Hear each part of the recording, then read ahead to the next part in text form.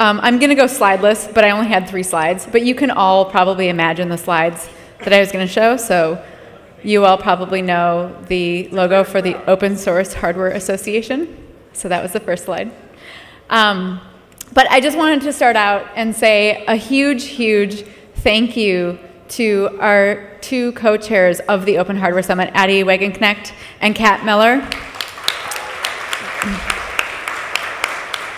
They put all this on, and it's awesome and wonderful, and we love that it's an annual event of the Open Source Hardware Association within the activities that we do now. Also, I want to call out a couple more people. So Addie and Kat take care of the vast majority of what is done here at the summit, but we also have several co-chairs that take care of all the little bits along the way. So you may have been in contact with one of those people if you were a speaker or sponsor. Those people are Tony, Catherine, Eileen, Zach, and Max. So thank you so much for your work. You make this conference happen.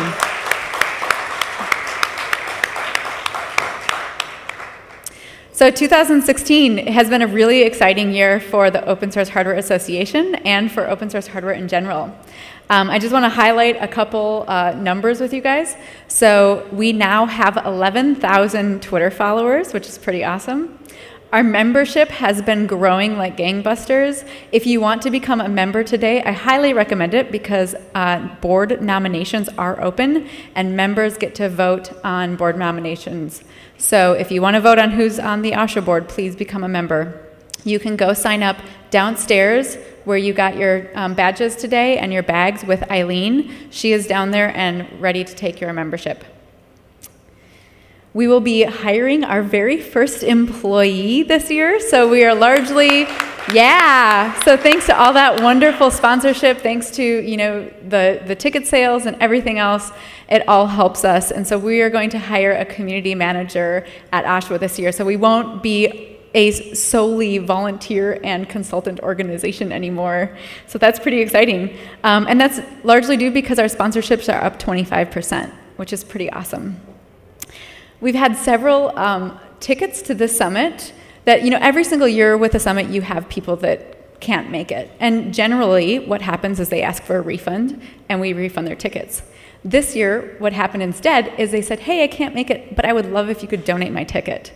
And so because of that, we were able to expand the number of ADA fellowships that we gave, and we were also able to expand a bunch of tickets to students. And so that was also really incredible that we did not have a single person ask for a refund. Every single person asked for the ticket to be donated. So that just really says something about this community. So thank you to the people who are here in these seats, and thank you to the people who couldn't make it. So the next thing that I want to talk about is our 3 initiatives that we have already started. So you've heard, hopefully, about October as Open Source Hardware Month. The activities that includes are this summit. So right now, today is one of those activities. We also have 4 documentation days that are set up in various parts of the United States. And you all can run a documentation day in your area if you would like as well. You can go onto the OSHWA website, oshwa.org/events, to see where those events are located. And right here would be the logo for the documentation day slide, but you all can probably imagine that too. And then the third thing, which Michael is going to talk about, and I'm going to hand over to him, is the certification. And so I wanted to kind of mention, though, first, that none of this stuff would be possible without our sponsorships. And here's a sponsorship slide. If you want to see the logos, you can go down there on a banner on the OSHWA table downstairs where you picked up your badges and bags. But I kind of wanted to call out a few sponsors in particular. So this year, we've had some visionary sponsors. And in the entire history of OSHWA, we have so far only had 1 visionary sponsors over our 4 years of being alive, and that was SparkFun Electronics. So thank you to SparkFun for being our past visionary sponsor. This year, after having 1 visionary sponsor in 4 years, we got 3 visionary sponsors in 1 year. So thank you to Intel, Autodesk, and Circuit Maker for being our visionary sponsors this year.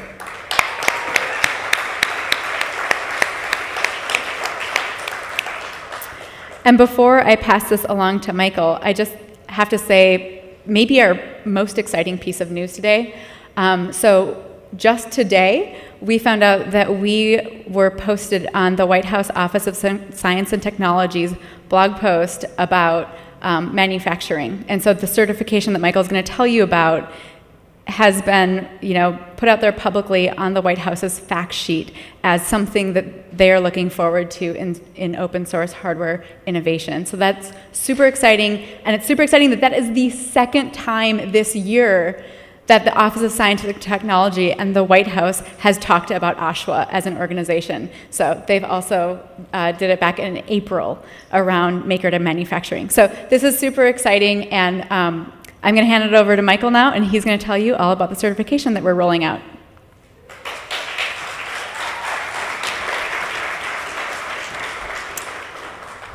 And I get to have slides for real, so you don't have to use your imagination, which is good, because I'm the lawyer, and so you never want imagination and lawyers working together. Oh, it's true, though, But yeah, that White House thing is amazing. Like, thanks, Obama. We have a great endorsement from the White House, and everything is all good. So this is great. So yeah, one of the things that we've been working on for a long time is this open source hardware certification. And today we're going to be able to roll it out. It's very exciting, and I want to kind of give everyone a little bit of context, a little bit of background, and then we are going to have some time for some Q&A if we have a couple questions, and then obviously for the rest of the day, you can come find us to talk about it. But, so we all know that for a long time as a community, we've had two things. We've had this term, open source hardware, and we've had this fantastic logo, the Open Gear logo. And both the term and the Gear logo have done really amazing work to raise awareness and community engagement around open source hardware. And they've been a great addition to the open source hardware community. And one of the things that's made, especially the Gear logo, so powerful is that no one owns it. No one controls it. So it can be used anywhere by anyone. They say, this is open source hardware. I'm going to use the Open Gear logo. And it just automatically becomes part of the community. And that's been a real plus. But it has come with at least one challenge, which is that what it has meant is that the definition of open source hardware has been very flexible. And so we have instances where someone will say, oh, this is open source hardware, and their definition of open source hardware isn't necessarily your definition of open source hardware, isn't necessarily the community definition of open source hardware that's maintained by OSHWA. And so it's driven a little bit of confusion. And so while none of what we're going to do today or talk about today changes the open source Open Gear logo, and this is actually designed to work in tandem with that Open Gear logo. So, for those of you who have Open Gear logo tattoos, this is good news. The Open Gear logo is not going away. Yes, that's fine. But we're adding kind of a second logo to the mix. And so the idea is to create an open source hardware certification logo. So what this logo means is not only that the piece of hardware that you're looking at, that you're working with, is open source hardware, but that the person producing it has made a legally binding promise to OSHWA that their definition of open source hardware is the community definition of open source hardware. So now you know, if you see a certified logo on a piece of hardware and they say it's open source hardware, now you know for sure what that means. So just for some background to remember how we got here, about 18 months ago, we as OSHWA put out a call to the community and we said, hey, we've been hearing concerns. We think a certification may be a way to solve them. But a certification could do a lot of things and could go a bunch of ways. And so here's a whole slew of questions. I think it was 10 or 12 different questions about how a certification could work. Should there be one certification? Should there be tiers of certification? How should people get it? What should go on? We put out this huge list of questions to the community, and we said, we really hope people are interested enough to give us feedback. And they were. We got great feedback. We got amazing feedback from people. We worked through that feedback for about 6 months, And then this time last year at the last Open Hardware Summit, we announced the first version of the open source hardware certification spec. So this was, we took all the feedback, we took all the comments, we had all the discussions, and we said, okay, this is how we think this certification is going to work. And then for the last year, we've been working with the Intellectual Property Clinic at Stanford University Law School to turn this specification into a real functioning system. And that's what we're announcing today. So what you're going to be able to do starting today is you can go to the OSHWA website and you'll be able to, for free, register to use the open source hardware certification logo. You'll be able to say, I promise, and you make a legally binding promise to OSHWA that I am going to comply with the community definition of open source hardware. And if you make that promise and you go through the process, and the process is as simple as filling out a form, then you get two things. The first is you get the right to be able to use the logo. And then you also get that unique identifier at the bottom of the logo. Now, the unique identifier has two different elements. The first two characters are a country code.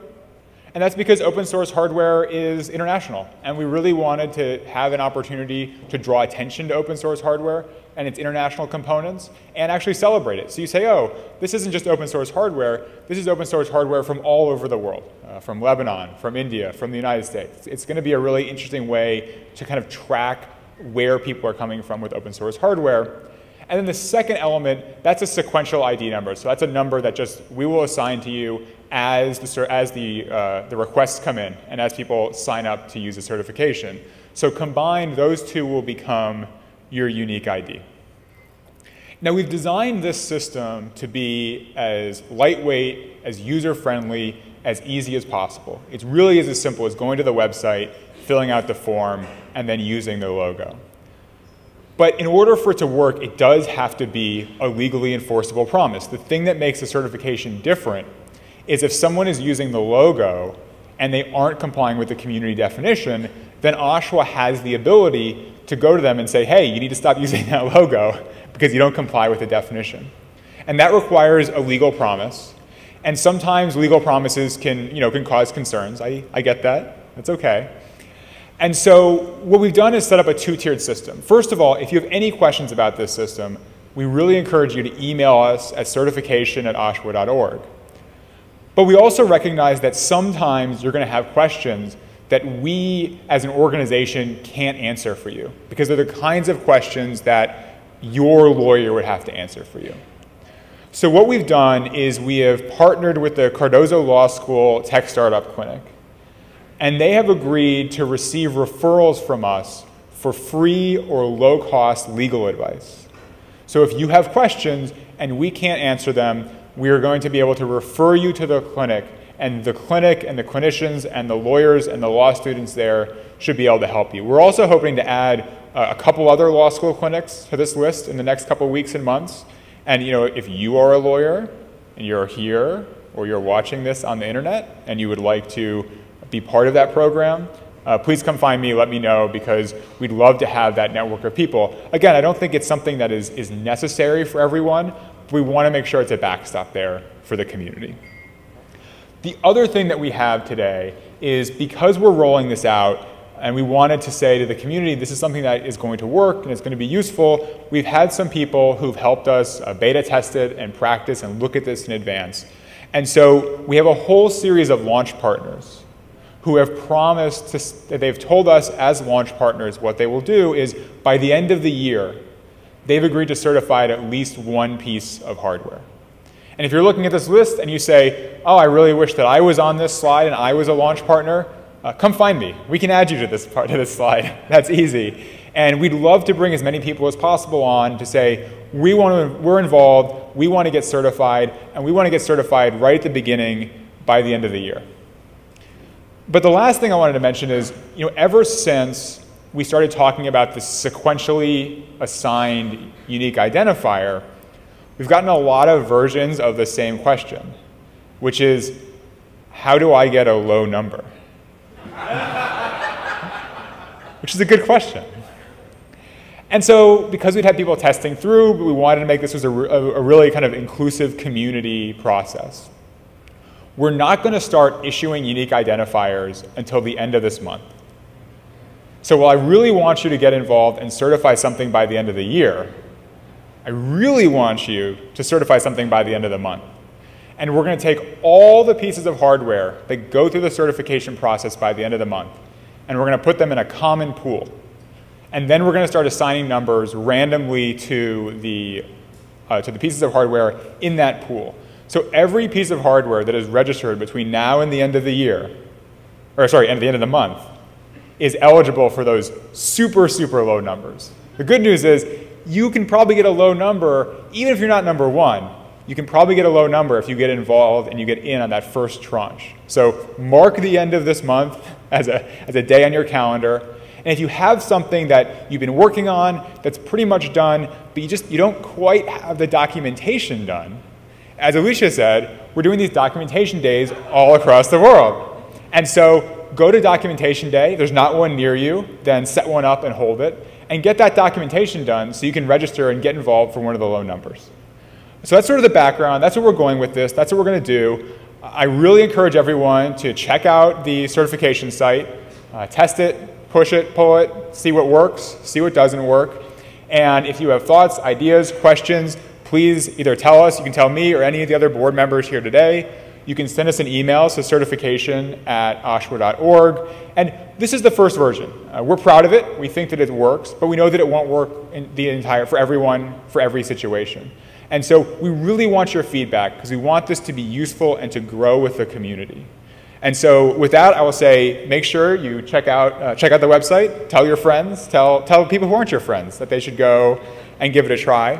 And I think we've got a minute or two if people have questions right now. If not, we can get on to the rest of the great speakers for the afternoon. And if you have questions you want to just not address in front of a big crowd, obviously come find us for the rest of the day. So thank you very much. And if we have questions, I can see hands. If not, we can. Oh, wait. Is the registration numbers, are they decimal or hex?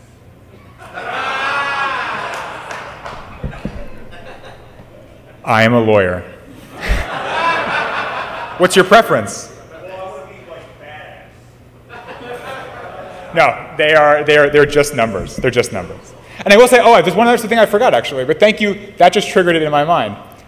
Regardless of whether they're decimal or hex, the other function of this system is you can use that unique identifier if you're a user, if you have a piece of hardware, to go to the website and look up that piece of hardware and find links to all the documentation, all the information, all the licenses that you would expect to come with open source hardware.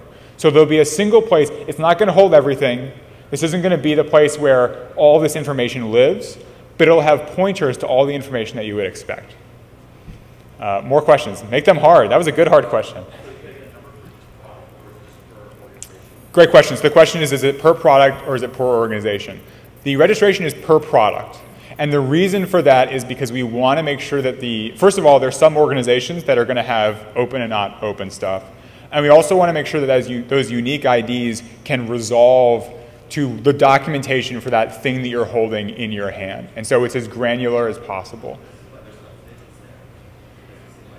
We will expand. That is an example of the list. We will accommodate in the namespace enough numbers. I would love to have a problem where I underestimated the number of numbers we should have in there. Other questions? I'll take a question in the back.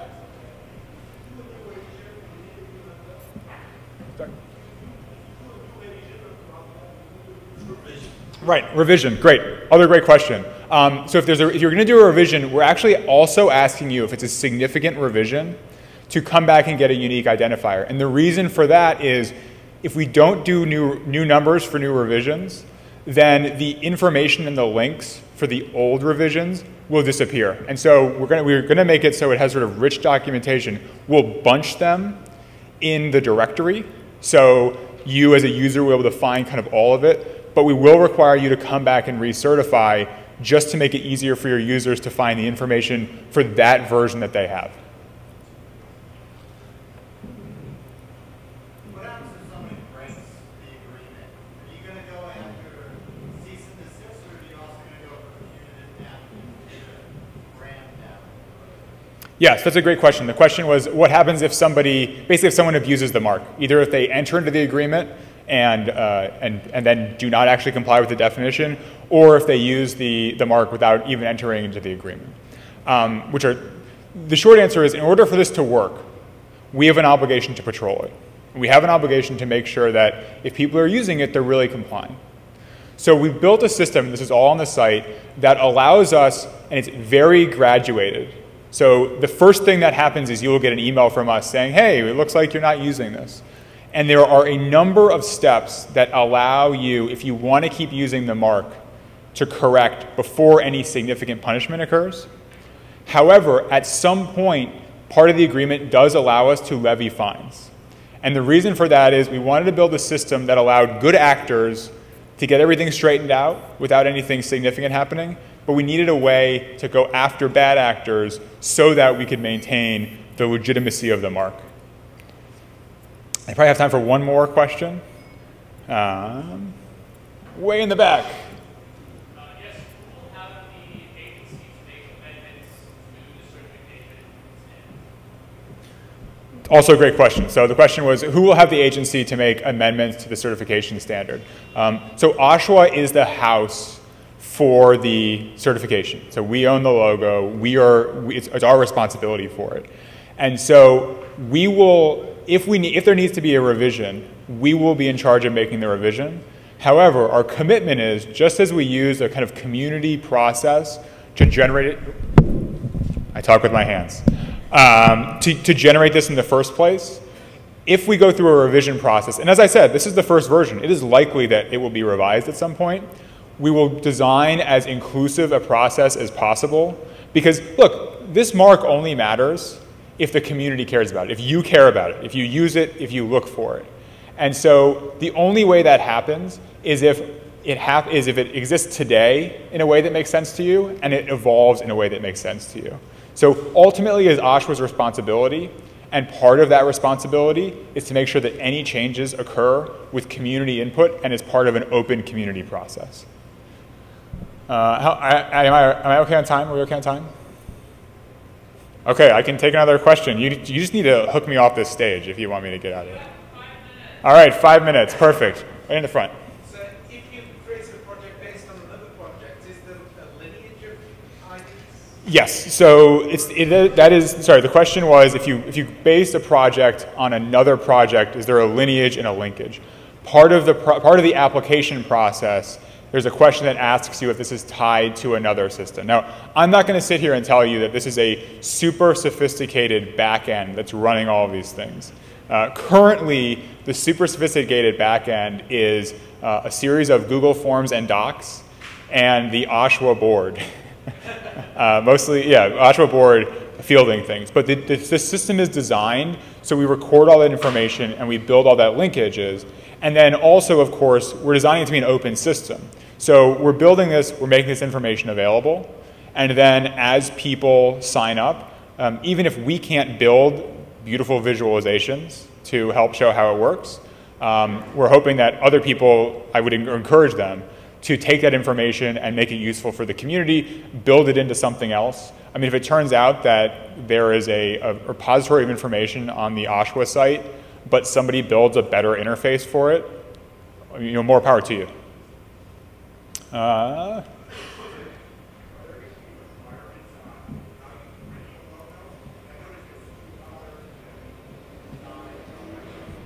Yeah, so the question was, are there going to be requirements on how you print the logo? Jeffrey Warren, who is also an OSHWA board member, has done an amazing job and built a style guide. So there's a style guide on the site that's actually hosted on GitHub. So if you have, if you have images in different file formats you'd like to contribute, that you can just do it as a pull request. But there is a style guide that will help you figure out how the logo works on what you're working with. Because obviously, open source hardware is an incredibly broad community. And so how you actually use this logo is going to vary significantly based on what your application is. And so we're trying to make the style guide to be as inclusive as possible while still standardizing things. All right, last question. Is the certification assigned to the designer or the company? And if it's the company, what happens when the company is split? That's a good question. This is great. So the question was, is the certification assigned to the designer or the company? And if so, what happens if the company splits? Right now, the certification is assigned to the person or organization who completes the process and sort of asserts themselves and puts themselves forward as the responsible party. That's how it's designed right now. That's a very that's a little bit of a flexible standard. And I think that question like that, and there are a number of similar questions, the only honest answer is we are going to begin to kind of take that as it comes, because while we've done a lot of work to try and anticipate a lot of questions, we know we haven't anticipated all of them. And so part of this stage of the process is to get a sense of how people use the certification in practice and where the system that we've set up so far doesn't work. I'm hopeful and I'm reasonably confident that it's going to work for a lot of cases, but I'm also very confident that there are going to be lots of edge cases that we didn't quite anticipate. And so we really want this to be, strike a balance. You don't want it to be a living document in the sense that it changes every month. But we do need to make sure that there's a way to accommodate kind of as reality comes in contact with this system. And so since I will end on that note, which is that please try this, use it out, and as you think about what it means for you, and it raises questions that we haven't answered yet, let us know. This is what I look like. Come find us. Come find me here. Any other board members can help. Send an email, and we're going to try and make this an ongoing dialogue. So thank you for your attention. Thank you again for coming to the summit. This is an amazing event every year, so it happens because all of you come. And please use it and let us know how it works. And I hope that it works well for you. Thank you.